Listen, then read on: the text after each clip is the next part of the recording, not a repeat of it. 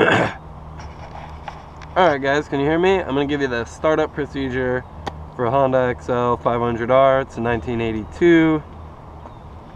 It's got about 7,800, almost 8,000 miles, and I have put on 8.4 miles since I bought it. First things first, get to know your Kickstarter. You got a decompression lever, or decompression linkage, whatever, cable right there. And it looks like this one, the automatic decompression cable, is missing, but seems to start up fine, so not too worried about it at the moment. Okay, pop your Kickstarter out, mount your beast. I prefer to get it started while it's still on the kickstand. Bet there's varying opinions, but set the engine to run, key on,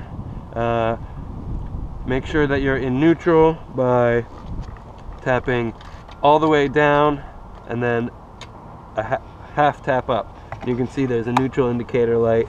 It's a little dim when the bike's not running, but it's there. So I like to grab my front brake, leave the clutch out, push to the hard spot, use the decompression lever right under here to just bump it a teeny bit past, and then you just want to do a nice smooth stroke all the way through, not a big heavy kick. And there you are. Didn't even use any choke.